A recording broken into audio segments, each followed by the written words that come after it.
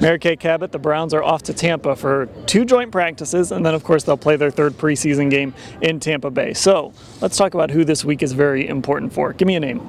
Well, first of all, let's say Joe Hayden. We haven't seen him in a game yet. Very important for him. He's coming off that ankle surgery. He needs to show he can get out there and be the #1 cornerback they need him to be. Danny Shelton is a guy that I'm going to watch because he's talked about how they've faced sort of a horizontal offenses these first 2 weeks. He's excited to go against a more downhill team. I want to see how he does because he's come under some fire for his play in the first 2 games.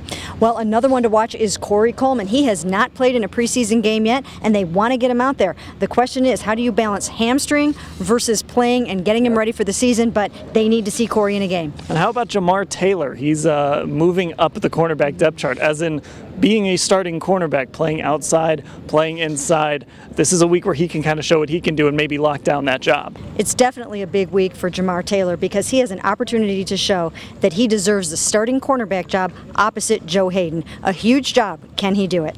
We are going to be on a plane to Tampa on Monday. We'll have full coverage of those practices at cleveland.com/Browns.